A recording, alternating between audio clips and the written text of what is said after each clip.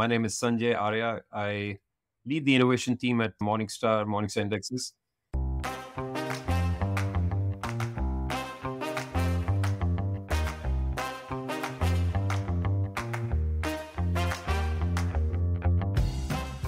Even if you don't follow finance news, you would have surely heard of Sensex, which is basically an index representing the Indian equity market.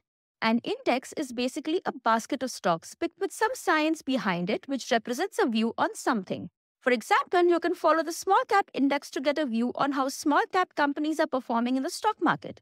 This episode of the Founder Thesis podcast is a masterclass in the business of indexes. Your host, Akshay Dutt, talks with Sanjay Arya, an Indian-born American who built the index business of Morningstar. Sanjay talks about why indexes are a big business, how they have evolved over the years, and what is on the horizon. Stay tuned and subscribe to the Founder Thesis podcast on any audio streaming app to understand the world of finance and business from a global perspective.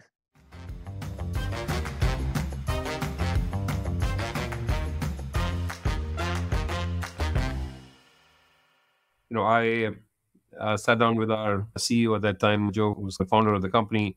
I had a one-page business plan. We had a 20-minute conversation, and at the end of the conversation, he said, "Yeah, okay, let's do it, but be scrappy." And I was obviously excited and elated about the whole thing, but I did not capture what scrappy means, which would be later on. I understood there's not a lot of money to be invested in the business, but see if you can make something out of it. Our timing was good. I think it was a fun time to be in the industry where ETFs are beginning to grow and a lot happening. And ETF is an exchange traded fund. Yeah, so ETF is like an open-end fund which actually trades intraday. So you can actually, generally it started off as an index, taking an index basket and building an open-end mutual fund around that. And so if somebody wanted to kind of trade during the day, you could do that as well. So that's actually...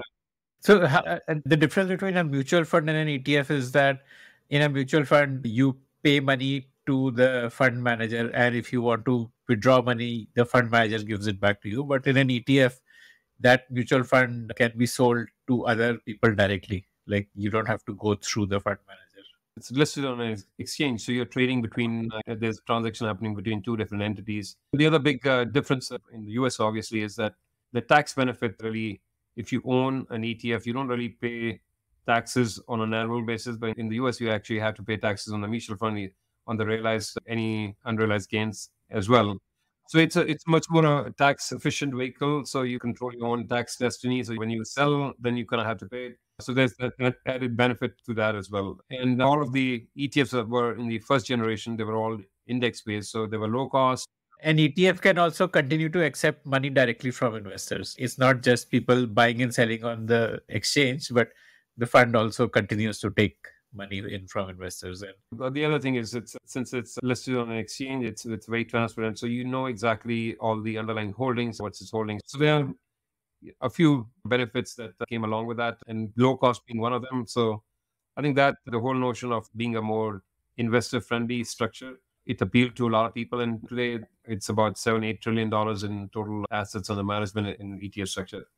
So that was actually part of our initial motivation. We'll build the indexes that will be useful for Morningstar and its entire ecosystem, and then be able to find ways to license it for other applications as well. And how does one go about building an index? Like, how did you build your first index? And I'm sure it would have evolved, and today the way of building an index would be very different. What we used to say was the barriers to entry at that point when we got in were very, very high.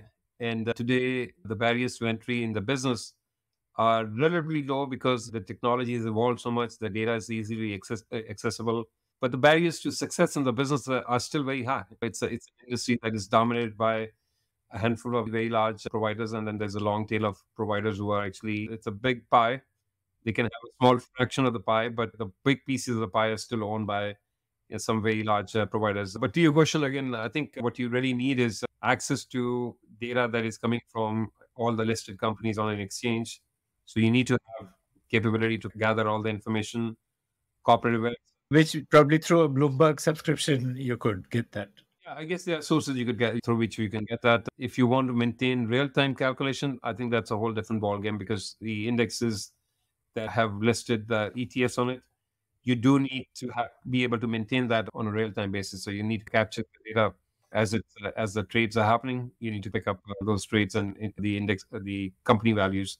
Corporate actions, when the company is paying dividends, stock splits, and things of that nature, you need to have a good source to gather all of that as well. Yeah, and then be able to publish some of those. So those are the main, I would say, thresholds in order to gather that. So today it doesn't seem it's outside the realm of possibility, but back in the day, you really need to invest in technology and kind of be able to gather information from different exchanges around the world, all the corporate actions that are happening. So those are the main things. And then I guess you try to find what are some of the unique gaps in the industry once an index is done, or you have defined what the market makeup is. It's basically the same thing other people would come up later on. Is there value in kind of creating more of those indexes? I guess it becomes very commoditized once you define market, which is, we call it beta. Once the beta is defined, I guess there's not too many different ways you can actually enhance the value of that. Like, there's no use making a broad index because everyone will use S&P 500. You would rather want to find a niche and make an index in that niche. Yeah, What was Morningstar's journey like in terms of what niches you made indexes for, and how did you monetize them? yeah. So I guess we always have the view that I think you want to focus on what you're really good at, and or what you're known for. And I think Morningstar is very well known for how we've taken mutual funds and we've created a two-dimensional 3 by 3, what we call the style box. So on the horizontal axis we have value, core, and growth. So you look at how the companies, what stage of growth they are in. Are they value based or growth based? And then on the vertical axis, large, mid, and small. So it buckets all the companies in the universe along those two dimensions into one of the 9 boxes. And that's how we were looking at all the mutual funds, how the mutual fund managers were managing their portfolio, where their orientation was, and then using the same kind of lens to help people understand what how the market is behaving. Was helpful. If you want to, you can have a big picture overall what the market is doing, but then underneath the market, I guess it behaves very differently in large growth versus small value. So having been able to provide that nuanced insights into the market where the headwinds and tailwinds are, I think it was helpful. So we took that as a starting point, started off, and it actually resonated quite well because it's a lot of Morningstar's users who actually already understood that the lay of the land. I think for them, this was a very helpful tool. Okay. So you created 9 indexes then, one for each of those boxes in the matrix. Yeah, so there were 9, one for each, and then I guess I would say that we combined different permutation combinations. So there was a 16 total. So there's a overall market, and then there's a large cap, mid cap, small cap, and value, core, and growth. So overall there were 19, but the 9 components, they were the building blocks of the whole market. So they were what we would call, they were mutually exclusive and exhaustive. So exhaustive, if you combine them together, you get the whole market, but there was no overlap in any of the securities. Yeah, what's the difference between a value stock and a growth stock? Value stock is something, it's a companies that are not growing very fast, but they have good value. A lot of the banking, energy sectors. Growth is generally kind of companies that are growing very fast, less focus on earnings, and a lot of the technology type businesses you would find in that bucket. How did you monetize once you created the index? It was not a easy journey. We built the products, and I guess, and then it took us about 2 years to find a partner, which was a big milestone for us.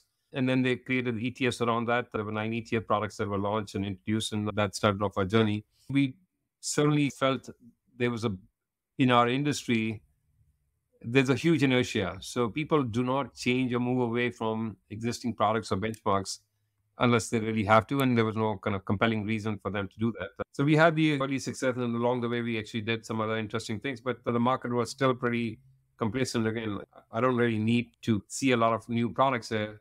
I'm happy with the branded indexes that are existing out there. And then the global financial crisis happened. And then I think in the US, the market was on 38%. And I think it gave them a little bit of a pause that if I'm investing in an index, and the index, which people would say that this is an efficient, if you follow the efficient market hypothesis, that the market is actually the best gauge and the market knows best. And market knows best. And if it's down 38%, there might be other ways for me to contemplate investing. And that was actually for our business, actually, that was actually very beneficial because at the heart of it, our DNA is research. So we actually thrive in kind of understanding what are some of the factors that are driving manager behavior or equity markets and so forth. And having access to a very large team of equity analysts, I guess we could lean on them to figure out what are some of the factors that are showing persistent in terms of that could add value to an investor's portfolio.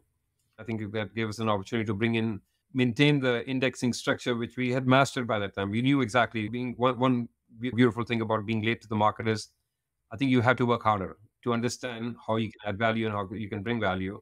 In the US, there used to be, there still is actually a car company, Avis Rental Car, and their motto, we are number two, we work harder. And that was our thesis as well. I think there are index providers who've been there for 50, 100 years before we got there.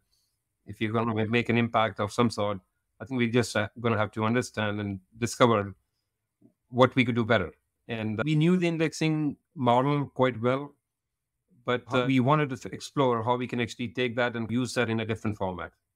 And that's where we brought in our equity research and post the global financial crisis, the whole notion of what is called strategic beta or smart beta.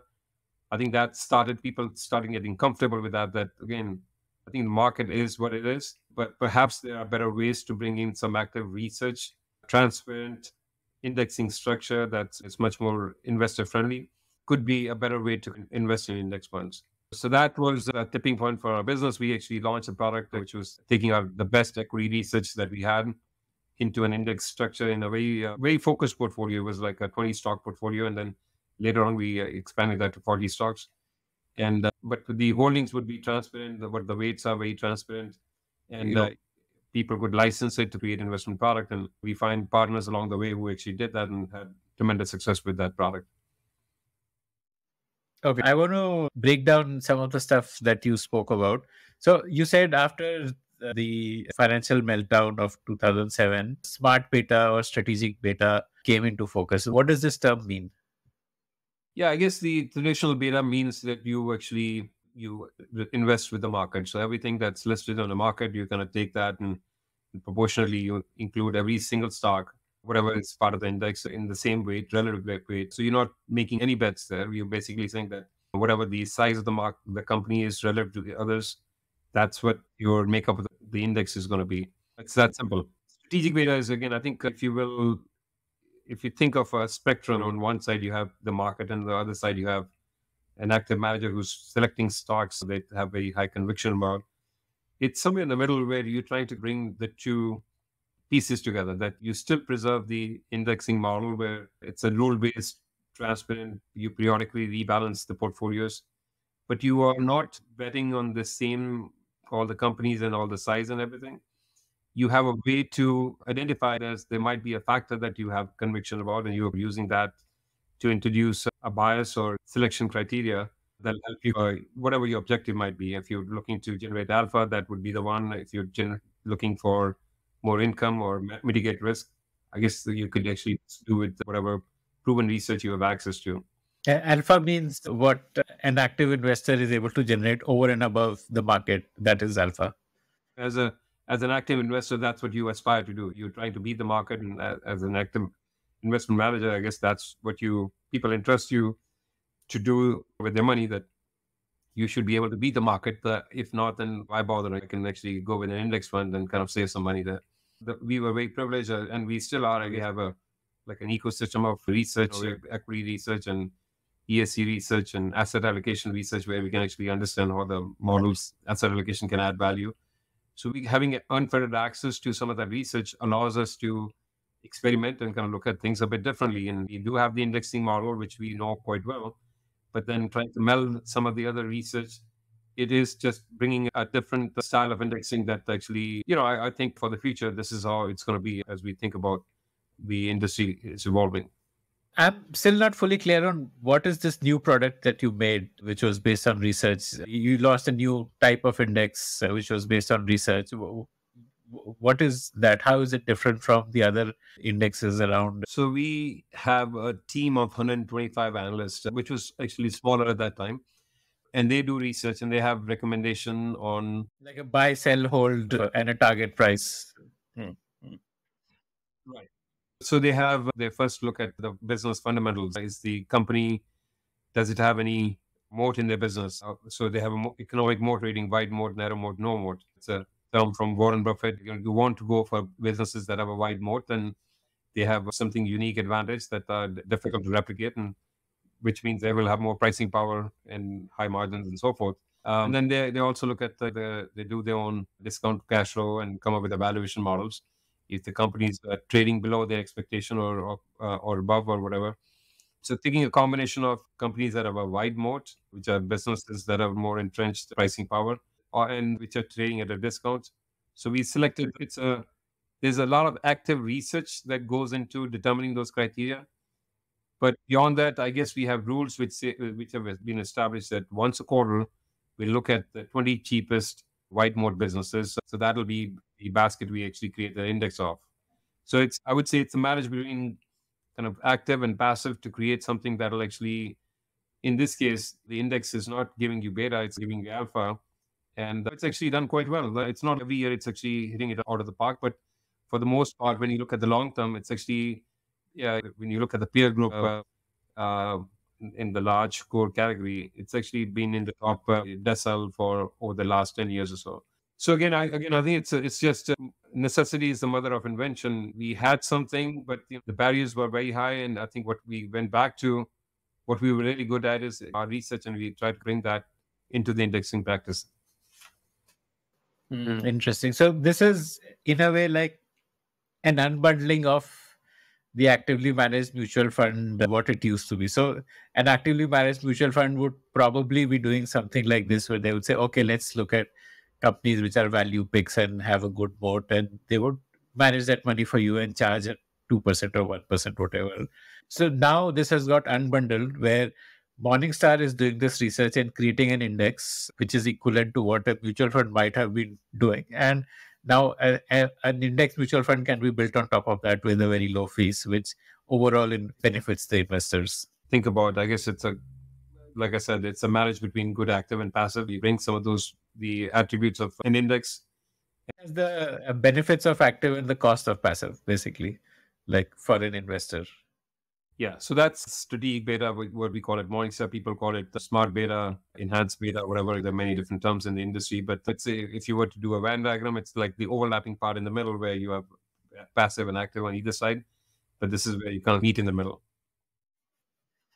Yeah, very interesting. Very innovative in terms of how it's cut down cost for actively managed. You're getting an actively managed portfolio at 1/10 the cost, basically. It's super interesting. Okay, and so you've now also launched an index for private market. Tell me about that. What is the use case for an index on private market, and what made you want to launch that? I think, as I mentioned earlier, I think we see there's been a tremendous shift from public to private, and I think this segment of the market, which is really had explosive growth, is a late stage private venture backed businesses. The term unicorn, which is private venture backed companies with $1 billion in market valuation, it was coined in 2014, and it was named after a mythical creature, the unicorn, which means it's very rare. And at that time, there's about less than 40 unicorns globally, and I think it was. Yeah, India probably had just one, or I think InMobi was like probably the only unicorn at that time. Yeah. Yeah. Today, there's about close to about 1,300 unicorns, and some of these are decacorns, and some of them, like ByteDance, it's about 300 billion, Stripe, 100 billion. So these are not rare anymore, and these are not small anymore. So there's a whole segment of the market that's actually pre-IPO that is actually huge, and this market is growing. And you hear anecdotally people saying that this is a market which is actually doing really well, but there is no gauge, there's no market sentiment, there's no understanding what the market looks like. So having the pitch book, the level of data that they have and research they have, we are very fortunate to be able to take some of that, even though it's very unstructured data, unlike public markets where each company has a ticker and a QSIP, and it's very easy to manage and move things around. We had to jump a lot of hoops in order to normalize this data and kind of create a more structured way of so we can build the index back histories and normalize some of this. But we were very excited. I think now we can shine the light on what the market looks like in this space. This is between companies going before they go public and the late stage. And this is where, in our view, convergence of public and private markets is beginning to happen.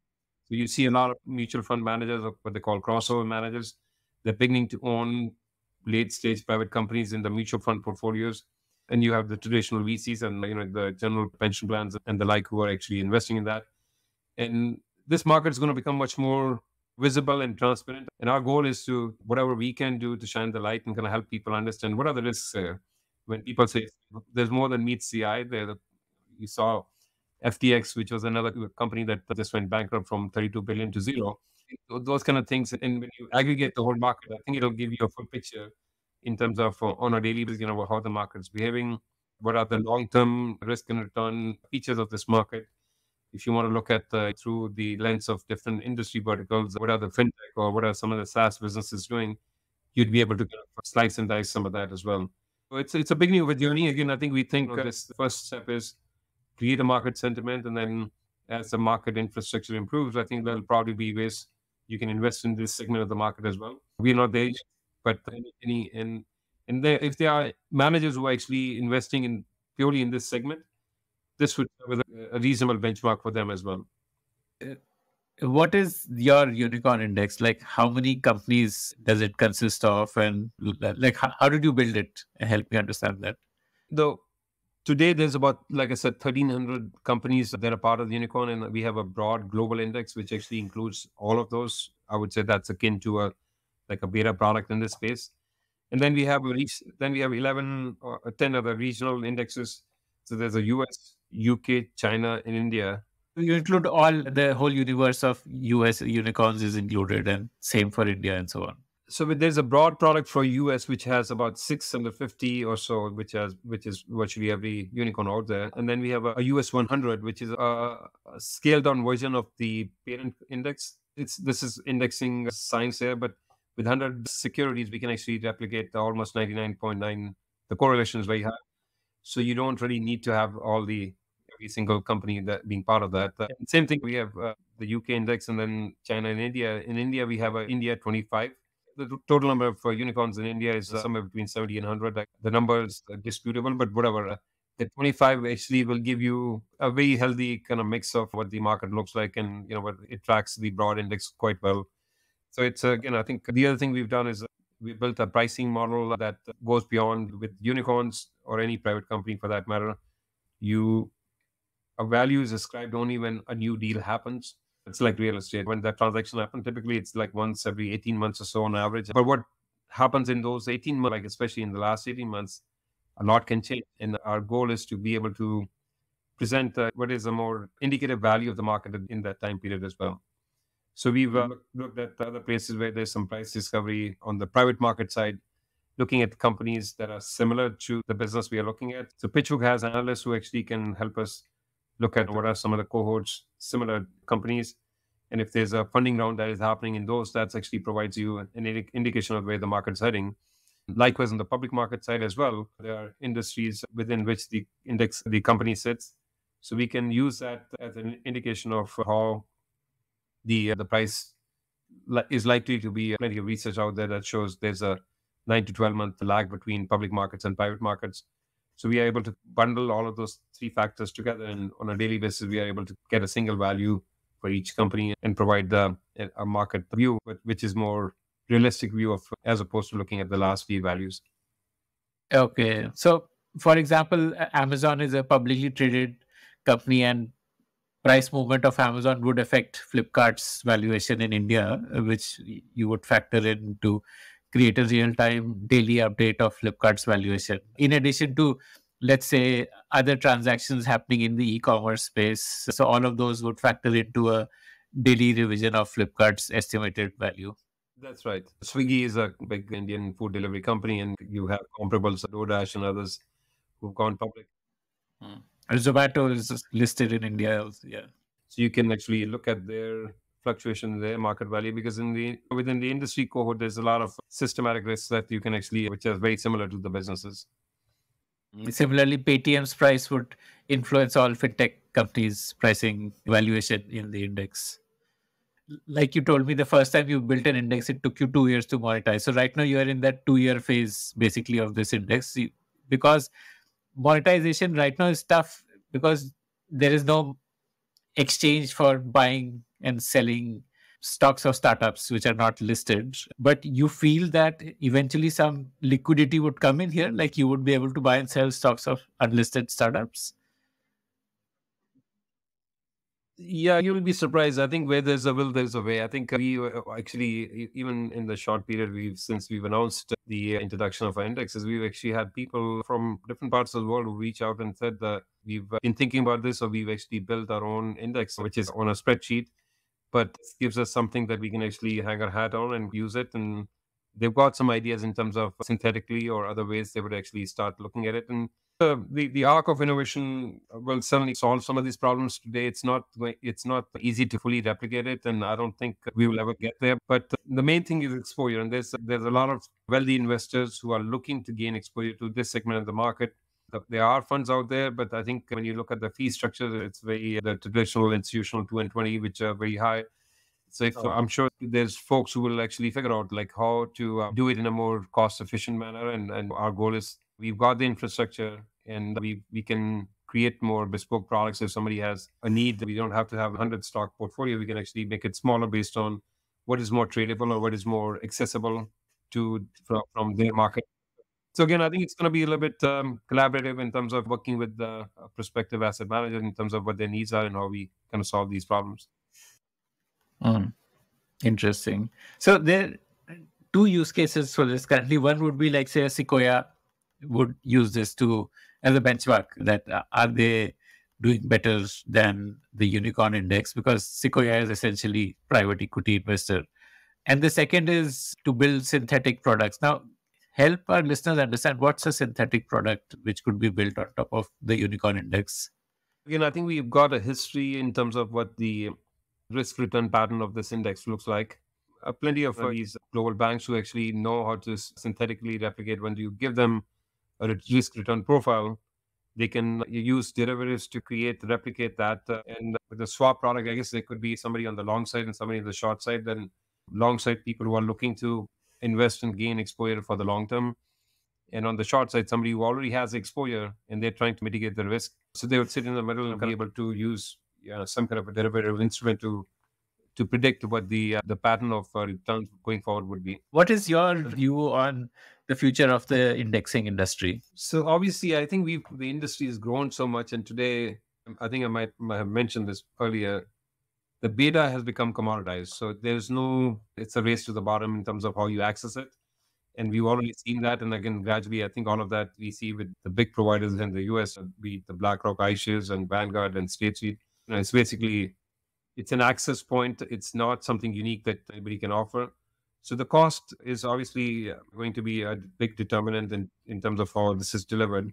See, I guess the future innovations are going to be in some areas like, ESG. Again, I think how people are trying to align their portfolios to their value systems and belief systems. And they believe in climate is going to have an impact, how to express their convictions in that way. And then the third thing I would say is I think in the whole notion of personalization, direct indexing is another area which has really caught on.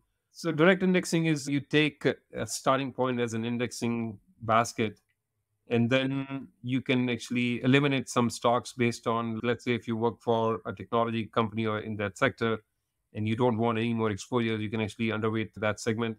It just gives you a little more ability to personalize it. And with the technology today, it's almost all the major asset managers, wealth managers are now beginning to offer you that personalization. So it's not, you don't have to buy an index fund, but you can have an index which is tailored to your personal needs. And it could be, you can also implement your personal ESG. So you don't have to buy an ESG fund, which might be very generic in terms of it's one size fits all. But if you really care about tobacco not being part of it or guns not being part of it, you can actually eliminate some of that exposure as well.